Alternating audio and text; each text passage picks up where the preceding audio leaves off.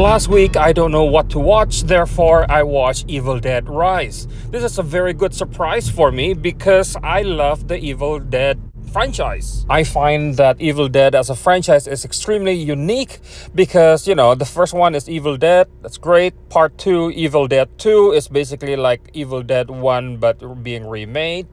And then there's Evil Dead, I think it's 2013, there's a remake that's basically the same Evil Dead but with more modern take, but everything's practically the same movie being rebooted. And then now Evil Dead Rise. It's Evil Dead but in a building.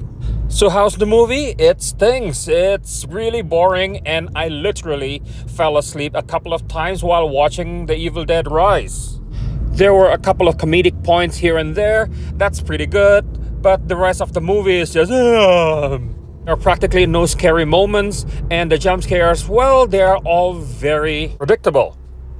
Watching it on Kaleidoscope gives me quite a satisfaction in terms of picture quality. The shadow details are, well, detailed. And the gradations are smooth. The colors pop up and the sound quality is just top-notch. The highly dynamic and aggressive Atmos mix makes me smile from ear to ear, just like this character. Pretty much the entire movie from beginning to finish is a constant barrage of sound.